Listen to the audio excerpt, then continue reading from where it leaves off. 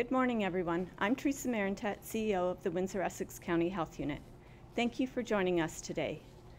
In light of the provincial announcement, we are deviating from our usual format for daily updates. As a public health unit, we are committed to providing accurate and evidence-based information to our community. Since the beginning of COVID-19, the pandemic, we have committed to transparent and open communication, bringing the community updates on our local situation in Windsor and Essex County. Today, I am joined by the Chair of our Board of Health, Mayor of Tecumseh, and Warden of Essex, Gary McNamara, our Vice Chair, Deputy Mayor of Lakeshore, Tracy Bailey, Board Member and City Representative, Councillor Reno Borderland, and Dr. Wajid Ahmed, our Medical Officer of Health.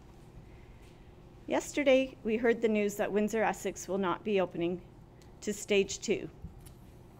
As a member of this community, I understand how disappointing it is. You have likely heard many reasons why we are the only community remaining in Stage 1. I want to be clear that the decision to move to Stage 2 is not the WeChoose decision to make. The province of Ontario makes these decisions based on local data. I can assure you that our health unit has been doing everything in our control and with our role since the very beginning of this pandemic. The role of public health in the pandemic is to provide information and public health guidance that supports community leaders to take action for their communities. This includes providing surveillance data to inform plans and develop information based on science and evidence. A key role of public health in any infectious disease outbreak is case and contact management. To answer the question of what the health unit has been doing, I will provide some highlights of our work related to COVID-19. Since March, the health unit has been fully committed to the work outlined by the Ministry of Health as part of the COVID-19 pandemic response. We reorganized our entire operation to support emergency response, extending hours and the days of our operation and redeploying every available staff to COVID. Early in March, our health unit organized and supported individual community healthcare provider sites to perform COVID-19 assessments and testing before either of the hospital-led assessments and testing centers were opened or approved.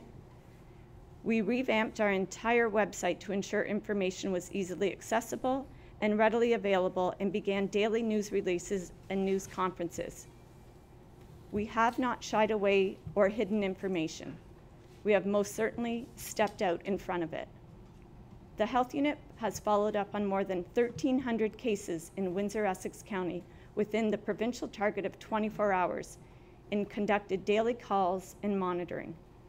Our health unit has also followed up with approximately 11,000 contacts identified through investigation to provide instruction and direction to limit the spread of COVID-19. Our health unit supported every long-term care home and every retirement home in our community to mitigate and manage COVID-19 in their facilities. We developed training documents for long-term care and retirement homes before anything was available through the province, and completed testing not only on all long-term care facilities, but also on retirement homes, which went over and beyond the provincial requirement. We had regular and daily conversations with all long-term care homes in outbreak to support them in their decision-making and strategies. Early on, the health unit worked with the City of Windsor and the CHC to develop a strategy of health assessment, testing, and isolation for individuals experiencing homelessness. The WeChoose developed a guidance document for shelters weeks before the provincial guidance was released, launched training, supported shelters with PPE and hand sanitizers,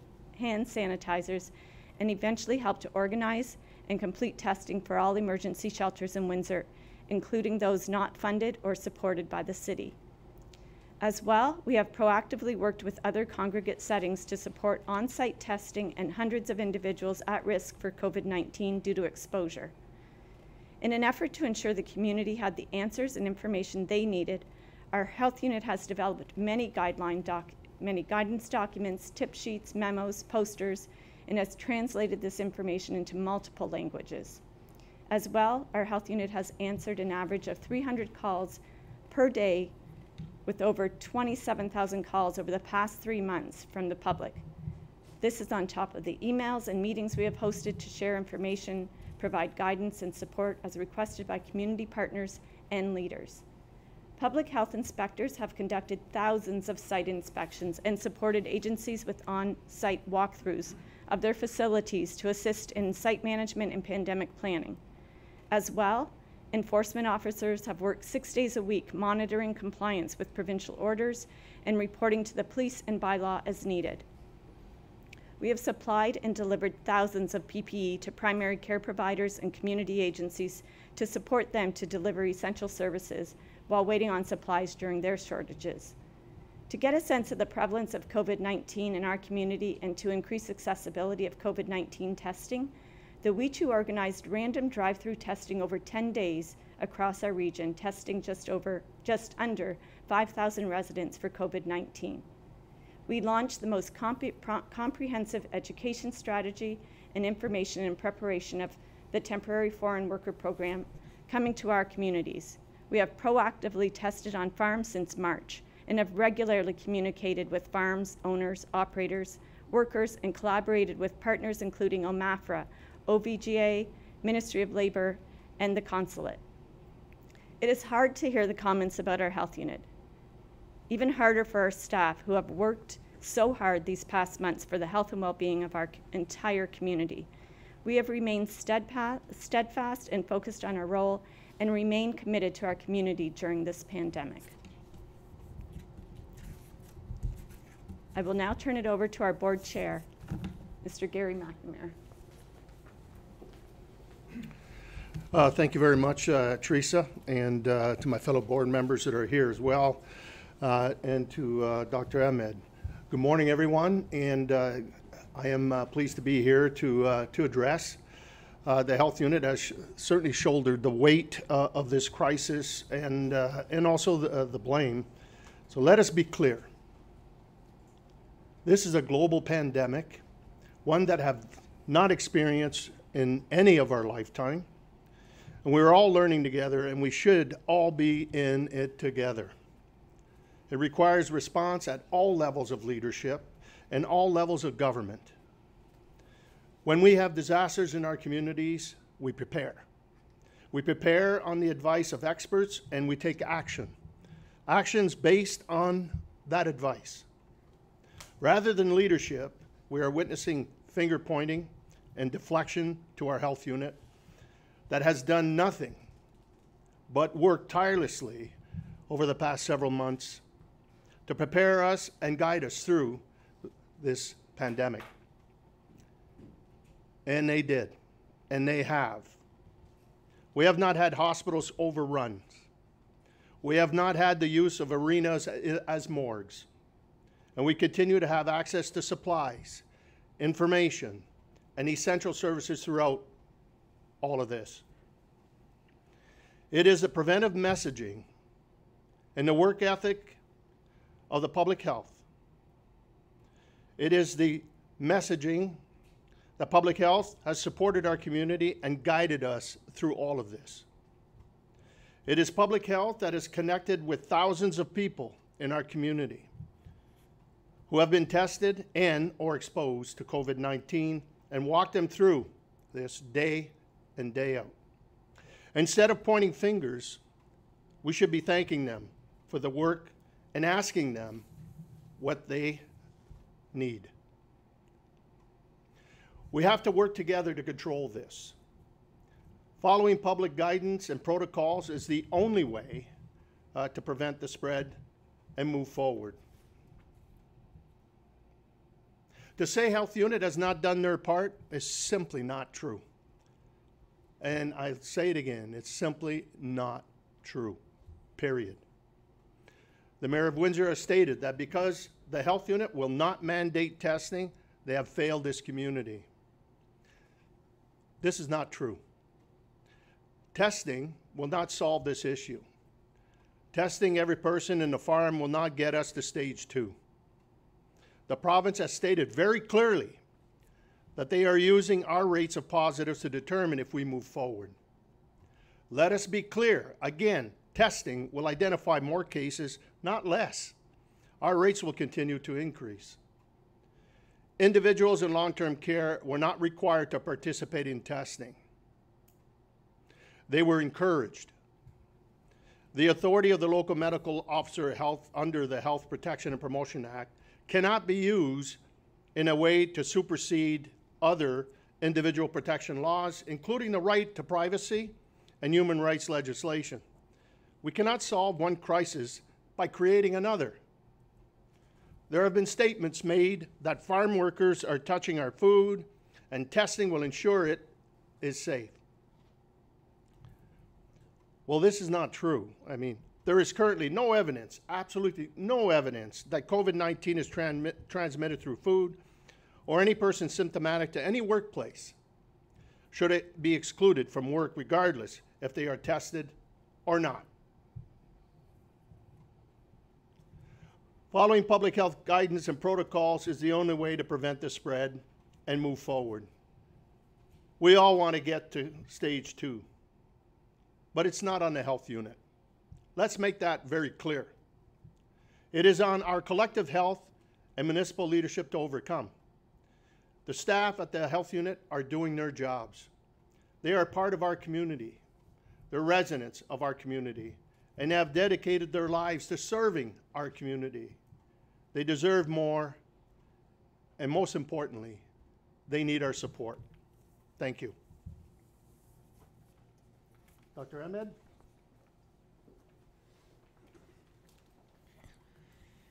Good morning, everyone.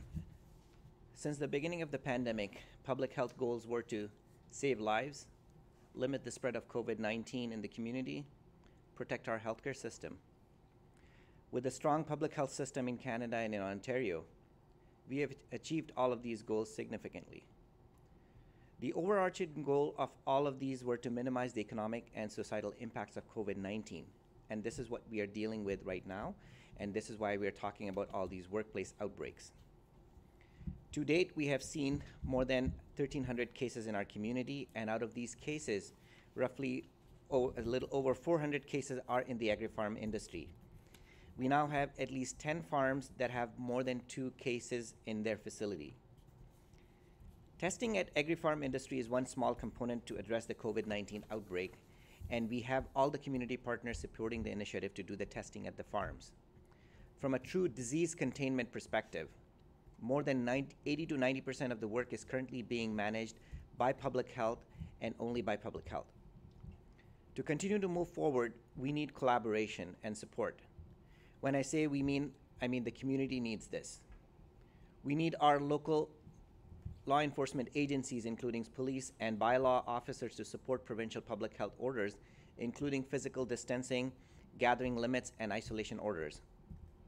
We need workplaces and municipalities to support isolation facilities for workers so that if testing is completed, there is a plan to accommodate the isolation needs of these workers.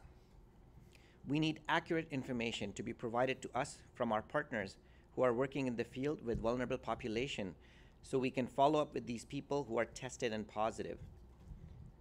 We have successfully reached out to 11,000 contacts and more than thousands of cases that we have seen in our community.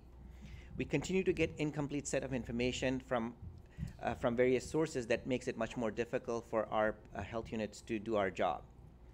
We need municipal leaders to support workplaces affected by COVID-19 in our community through reinforcement of the required public health measures in order to move our community forward as quickly as possible. We need our community leaders to remember that the 240 individuals employed at the health unit have been working tirelessly day and night to support all aspects of public health mandate, live in this community, and care for this community as much as everyone else. We will continue to do the work of public health. We will continue to support the community. We will continue to be using evidence-based to guide our decision-making. We'll continue to be undeterred from our mandate. We will ignore the noise of those looking for someone to blame, and we'll continue to work towards reopening our community in a safe way. We will be here to support the communities should this virus experience a resurgence in the fall or in the winter months and beyond. We will continue to provide all the other important programs that the community has come to depend, including mosquito surveillance, food safety, oral health, immunization, breastfeeding support, home visiting to new moms and babies, and other inspection and enforcement activities. Thank you.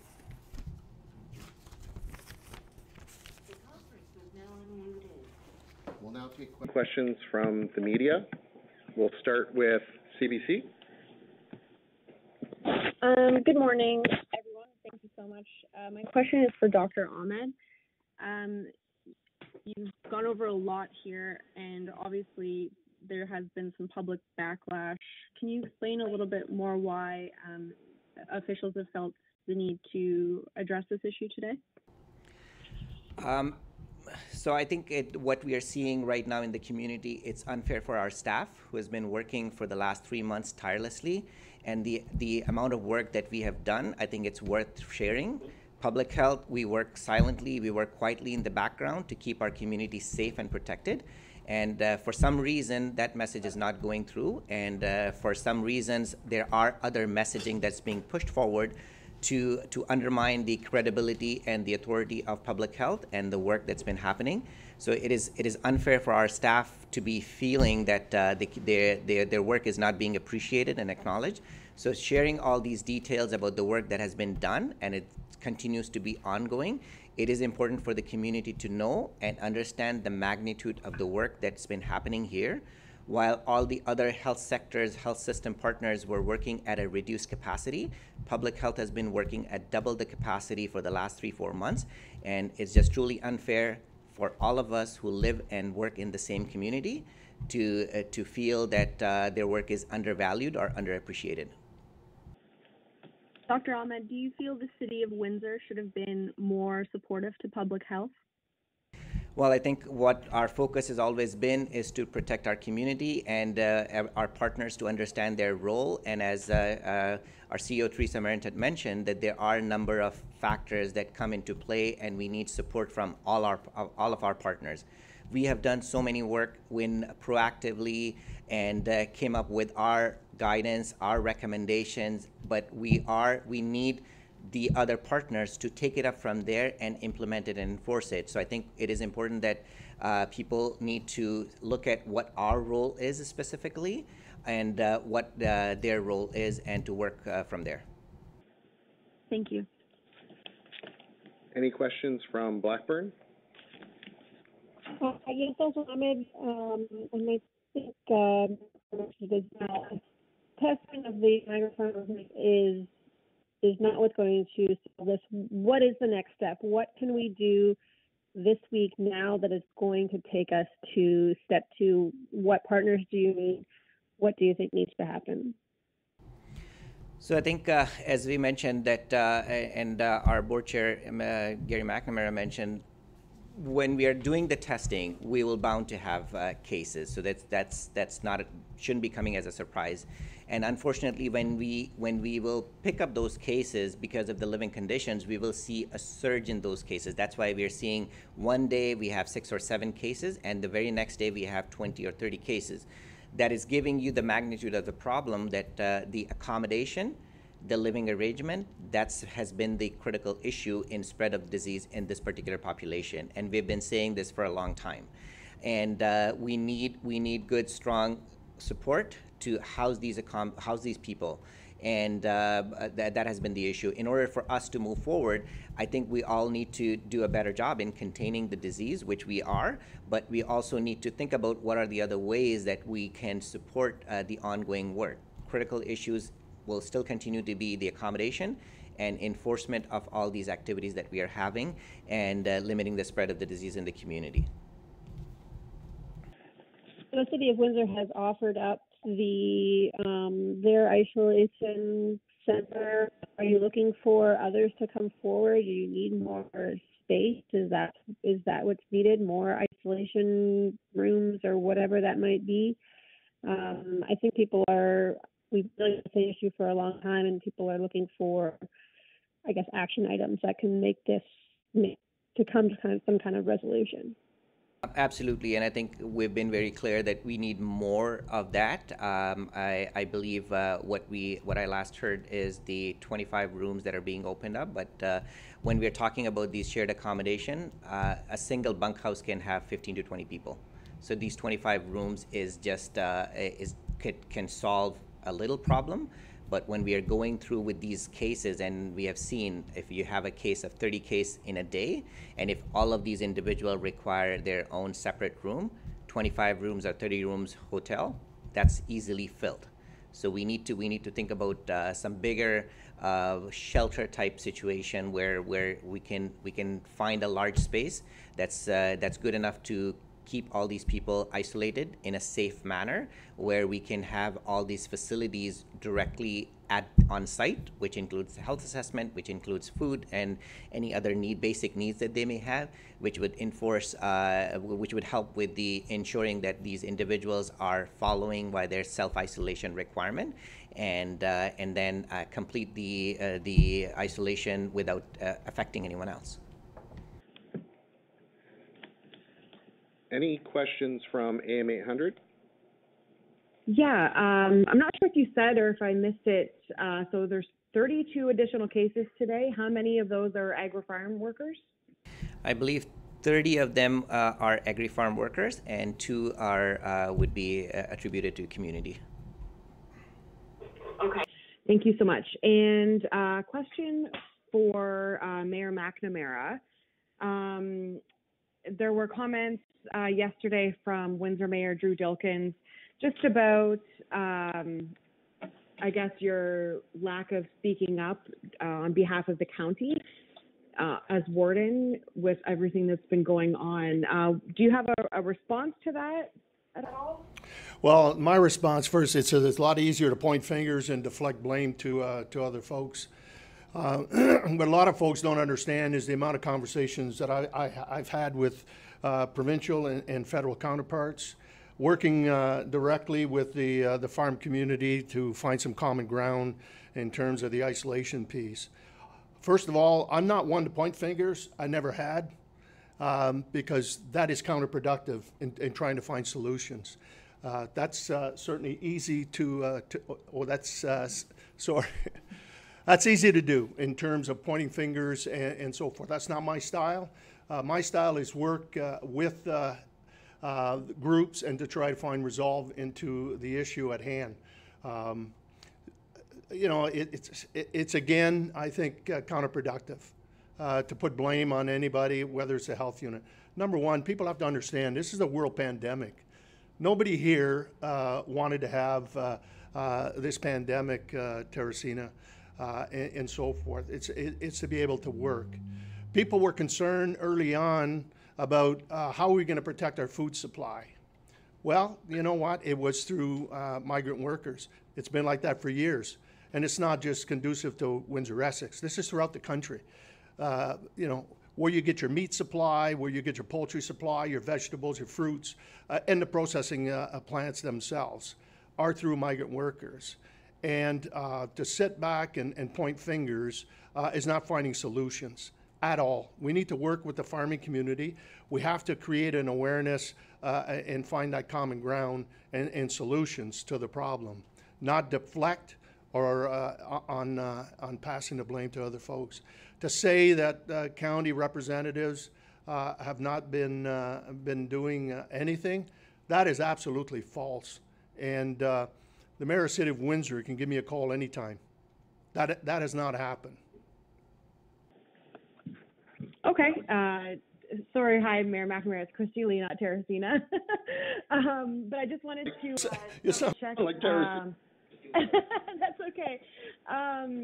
This might be for Dr. Ahmed then. Yesterday, when the province was talking about how Windsor-Essex would be going into, or staying in stage 1, not going to stage 2, they said that there will be a partnership with the federal government to start inspections of living quarters at these farms. So has any of this been happening? Have there already been inspections? And what information do you have on these, I guess, new inspections that will be happening in partnership with the federal government?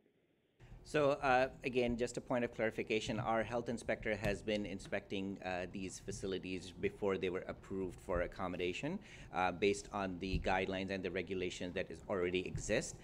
We have been talking with the federal government for the last 2 weeks. We have made some progress in terms of the specific roles from Service Canada Public Health Agency in these accommodation settings, because this program is run by federal government and they have all these specific requirements, the expectation from the employers, the living arrangements, all those things come under federal government authority. So that's why these conversations were happening. And one of the things that I said, that there's a lot of work that's been happening on the background. Maybe it's not coming out the way it should, but our team has already been engaged. There are plans in place to go and do a joint visit with federal government as well as our health inspectors. And there have been a number of other visits that's been happening, again, with the joint inspection from Ministry of Labor, from our health inspectors and other agencies. All this work is constantly happening since from the beginning. And it will continue to happen. So the details of the specific visits, obviously, it's not public, because the intention is we go on these farms, do the joint inspections, accommodation settings to find what's going on and how we can improve the living arrangements, how we can improve the program overall. That's the intent with the collaboration with the federal government and also with our inspectors. And I'm sure that the provincial government will also support in some of these initiatives. Okay, thank you. Any questions from Radio Canada? Yes, thank you. So I'd like to know why don't you give the name of the agricultural companies affected by outbreaks, as you did with long-term care facilities or retirement homes? So, I'd like to know the name of the companies which are infected. So a short answer is the long-term care home and retirement home facilities. It is the law. It's mandated by the law to identify and list those facilities, because there are certain actions that are associated with that. There is no law and requirement under the Privacy Act to name these facilities unless there is a risk to the public that we can confirm and establish. That is why we are identifying the number of establishments that we have in specific jurisdictions or specific municipalities to offer more information. Having no access to public to these farms or to any other places, it's just looking for more information without adding any real public health benefit to it. If there is any risk, I would be the first one to disclose the name of any of the facility in the community without any hesitation. But there has to be a public health risk to the community in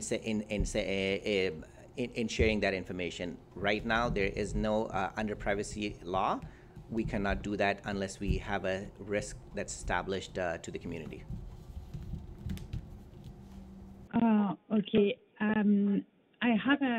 Thank you. I have another question. Do you have the total number of agricultural workers affected by coronavirus since the beginning of the pandemic, and also the total number of migrant workers affected? So roughly, because this number is changing constantly, I can say we have a little over 420 cases to date since the beginning of the pandemic in all these farm workers. It's very difficult for us to make that distinction whether these farm workers are temporary foreign workers versus local resident.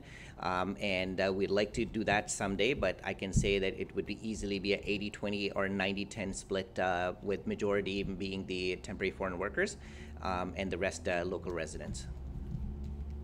Okay. I have a question for Mr. McNamara, please. If you can answer in French. Ma question, c'est si faire davantage de tests va faire monter les chiffres, qu'est-ce qu'il faudrait faire pour combattre les éclosions, combattre les épidémies dans les serres, en fait? Bien, je pense que ça a été expliqué par Dr. Ahmed sur la difficulté certainement de contenir la pandémie sur les fermes. Parce que certainement, le logement, c'est très proche. Et puis aussi, il faut certainement avoir... il faut travailler ensemble pour trouver certainement une manière d'être capable de protéger certainement tous les travailleurs sur les fermes aussi, aussi contenir les travailleurs sur la ferme. On travaille, certainement, je suis en communication avec les fermes puis, pour être capable de ménager certainement les travailleurs qui restent sur la ferme. La difficulté aussi, c'est les travailleurs la transportation dans la ville de Leamington ou bien dans d'autres centres dans le comté. Aussi, ça, c'est un peu plus difficile certainement à contenir, mais si on peut certainement trouver une manière d'être capable de garder tous les travailleurs sur la ferme, ça a été disponible par certainement le Dr Ahmed. Ça, c'est une possibilité certainement d'être capable de contenir certainement la pandémie. Mais on a besoin des ressources certainement du gouvernement fédéral, puis aussi le gouvernement provincial pour être capable de ménager certainement cette explosion certainement sur les fermes. Merci. Quand vous parlez de difficultés de transport, vous parlez de quoi exactement?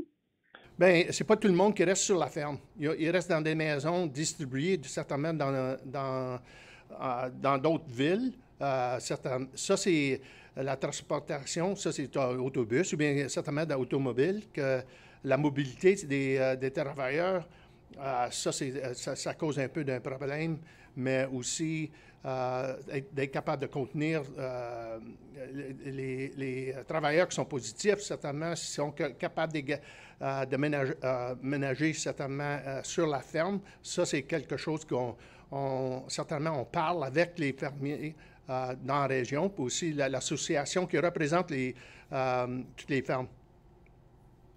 Merci infiniment. Any questions from Windsor-Essex? Dr. Ahmed, are the mandatory mask guidelines still being released today? Yes, it will be in our media release today. That will be released at 1 o'clock, and all the details with everything will be in the media release. Okay, thanks. And in your speech, you mentioned that there were 10 farms that have 2 or more cases. Is that currently there are 10 farms, or since the beginning of the pandemic there have been 10 farms? There has been more farms with active cases, but all of those, like a good number of them, have been off the list right now, and there are new farms that are being tested at different times, and that number will be updated on our website as well to give you the most up-to-date and recent information on the farm. Okay, thank you. Any questions from the Windsor Star? Yes, Dr. Ahmed, about the mandatory masks, I've received a lot of questions from people asking how the health unit is able to put this order forward and make this request of the public. Can you talk about how it is in the health unit's purview to do this? Well, let's just be clear that what we are asking is to have a policy at the commercial establishments only, where people will go and there are physical distancing may be a challenge at different times. There are a number of people who are already wearing the mask, and when everyone is wearing the mask, I think it just gives everyone a sense of make it more easy for everyone to wear the mask. So that's what the intention is, and the idea is that people will be using it in good faith and do their part in terms of being as a responsible community member. When everyone else is wearing the mask, they're also wearing the mask. And for people who, for any medical reason or any other reason, if they cannot wear the mask, they will be exempted from it. There won't be any requirements or anything to have any proof of medical reason for not wearing the mask. So I think it is in the best interest of the public to wear the mask, especially in these type of commercial establishments where physical distancing could be a challenge. And that's why we wanted to make a clear recommendation / making it mandatory in the form of policies in these establishments to have people wear the mask. So to be clear, you're making it mandatory that businesses have a policy around face masks. That is correct, yes. And you've been having a lot of conversations with the business community, I'm sure, about implementing these policies. What kind of feedback have you been getting? I've been getting a lot of good positive feedback from many of the businesses. I've been approached by national associations, as well as I've spoken to some of the local businesses as well. They are supportive of that initiative. Obviously, they're looking for more clarity in terms of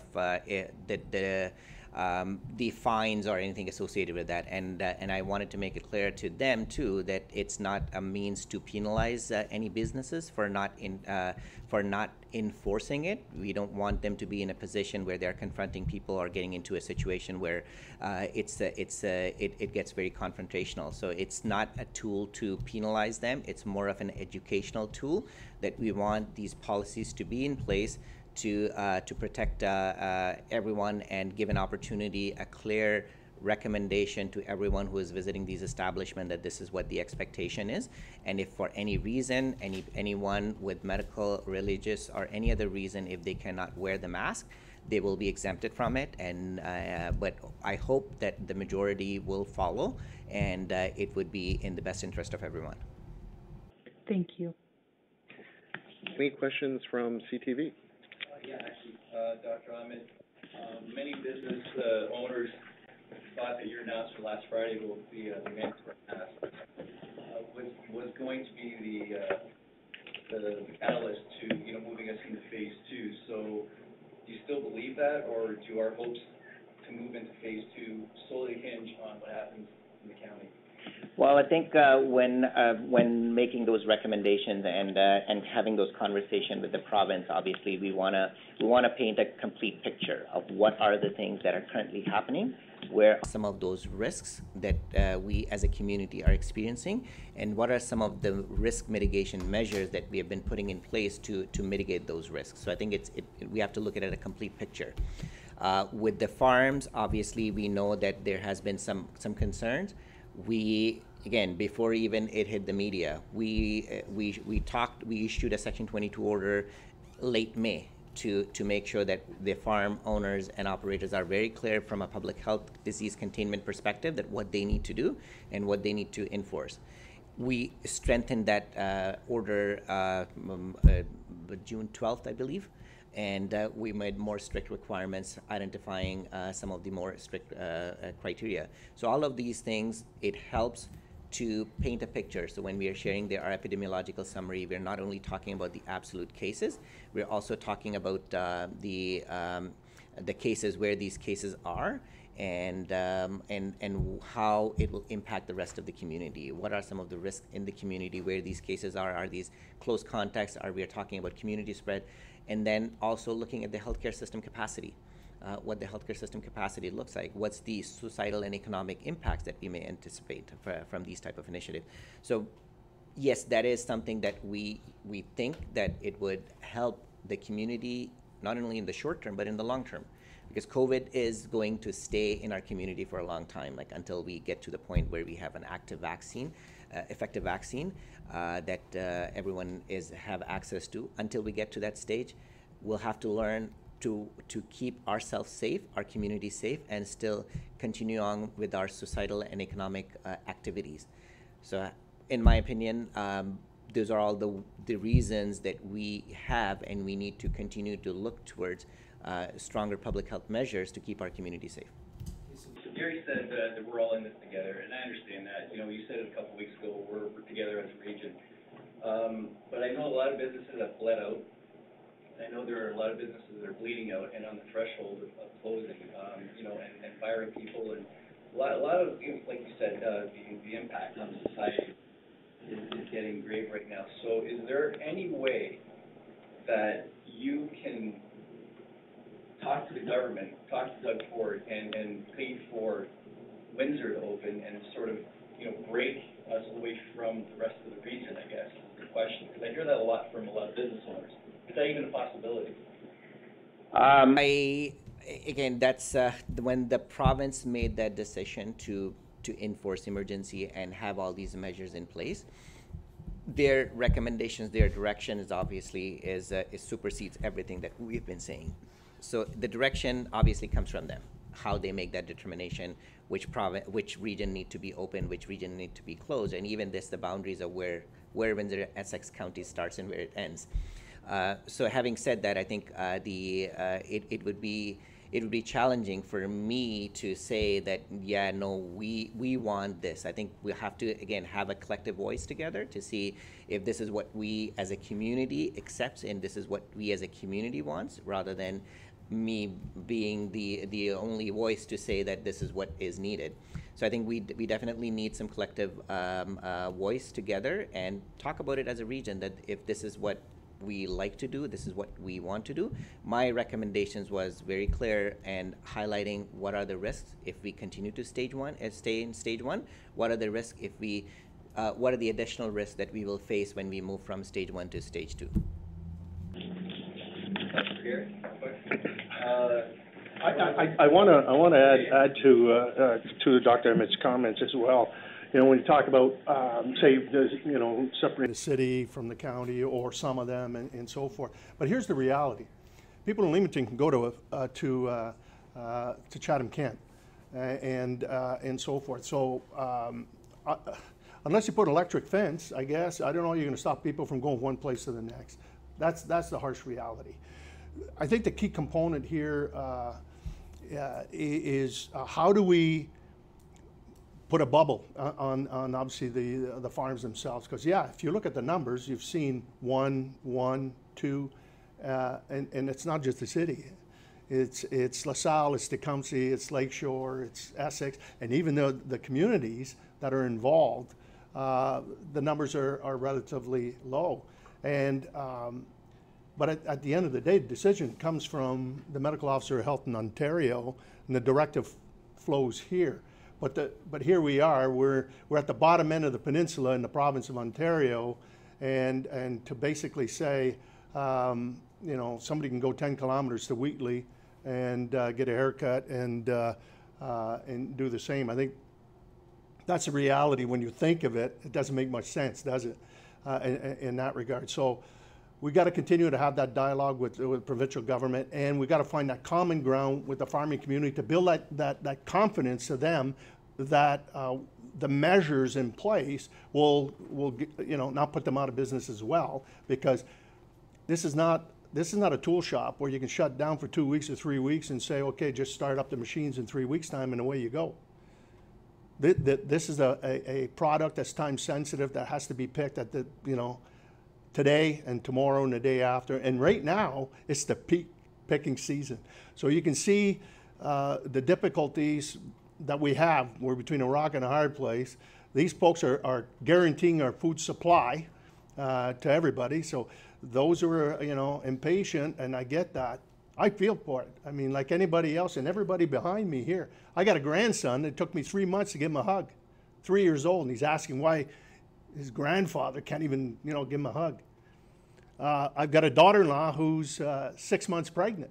I couldn't even congratulate her to give her a hug to say thank you. So everybody here feels the pressure and the pain of this pandemic. And that's why I said we're in this together. We all have the same issues. You know, my businesses in Tecumseh are suffering. In Lakeshore, as the deputy mayor behind me. Reno, the councillor here, who was in a restaurant business, understands fully, you know, those issues.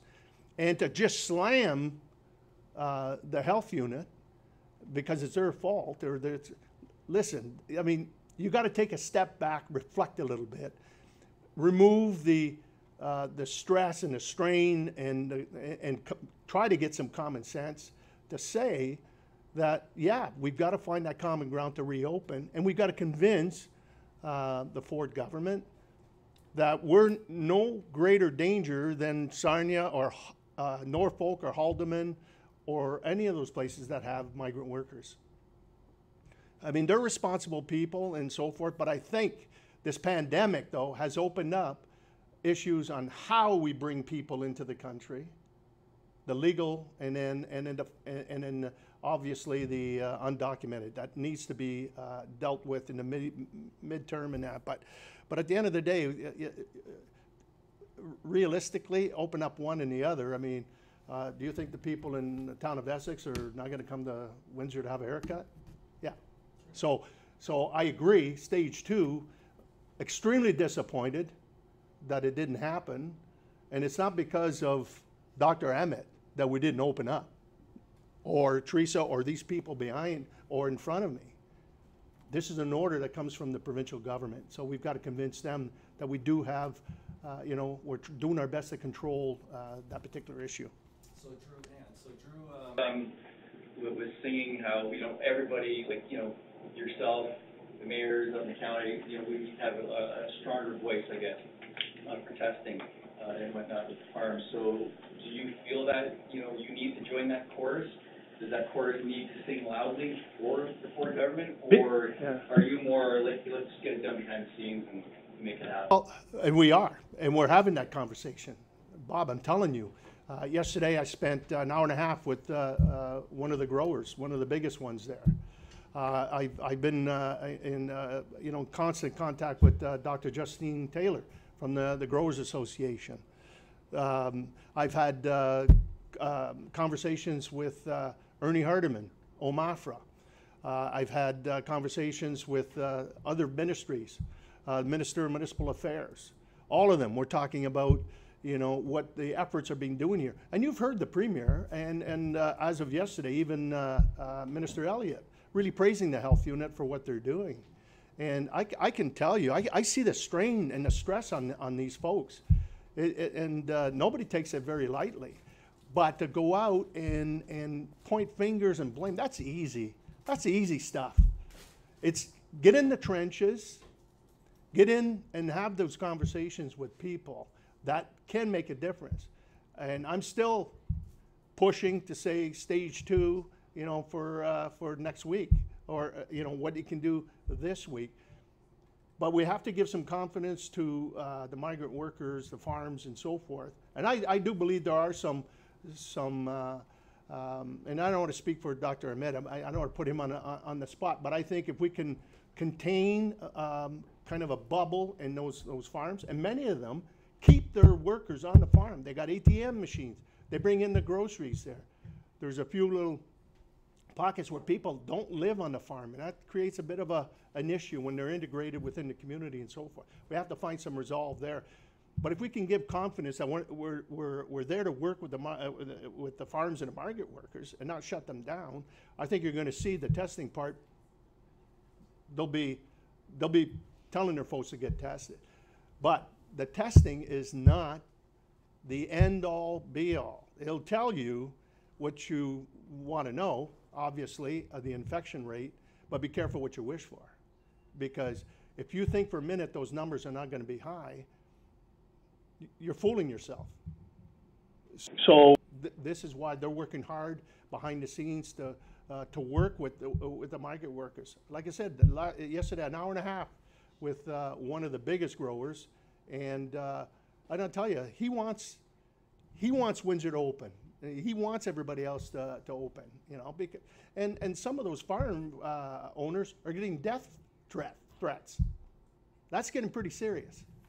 And so we need to, I don't know if it's because of the heat and the weather, but obviously we've got to work together to find resolve in dealing with this issue. And I do believe we should be opening up to stage 2. So I'll assume that you're happy that the government's getting involved now, and that could perhaps fast track to what we're all hoping for, is entry into phase 2. No doubt. I mean, they're going to be sending folks. I think I'm looking at Teresa. I think tomorrow, Service Canada folks are coming down. Department of Labor people are coming down, and so forth. We've had public health nurses from Chatham-Kent and I believe Lambton County are down here to help our troops here. And remember, they haven't had a day off since the end of February, and I'm concerned for not only their physical health of these folks, but their mental health as well. They're exhausted, but they're continuing to fight, and now it seems they're fighting against a current, a very strong current, and I get the frustration. I'm frustrated like anybody else. Everybody here is frustrated, but at the end of the day, the pandemic is not over. The pandemic is with us, and it will continue to spread. And you're seeing it in the United States. You're seeing now almost half the states now, it's out of control again, including, I believe, the state of Michigan are having some issues. You know, and you see folks jamming the beaches at Colchester, Wasaga Beach, and others. So as a health unit, not only here, but the other 30 plus, and you don't think they worry about the resurgence of this? Yeah. But I understand the economy as well. We've got to find that balance, and we've got to help our small business people work together. And you know, we're going to continue to have that conversation with Dr. Williams and the provincial government. And they're under pressure as well, big pressure as well. So we need to work together. That's the big thing. Let's instead of creating more problems, more issues, and more blame and pointing fingers, let's start working together and collectively, and you know, try to find some common ground. Thank you, Gary. We're going to end it there. Thank you for joining us today, and we'll see you back on YouTube tomorrow. Thank you, everyone.